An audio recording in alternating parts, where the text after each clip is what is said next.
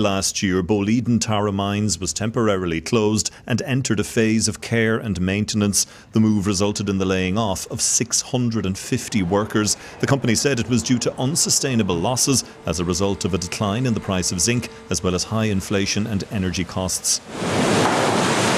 Now, a new agreement has been reached to reopen the mine. It would result in around 160 voluntary redundancies. It's thought that around 50 workers have already retired or taken early retirement since the temporary closure.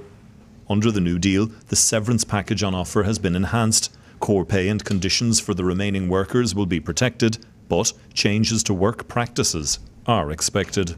The most important piece of this is that there is a date for reopening. The mine will reopen in June on a phased basis over a 6 to 7 month period. There's been huge uncertainty around that, whether it would reopen or not, so that is very good news. In a letter to staff, management at Tara Mines said that if the agreement is accepted by workers, it would immediately begin the process of reopening the mine, but that it would take some time for the operation to resume in full.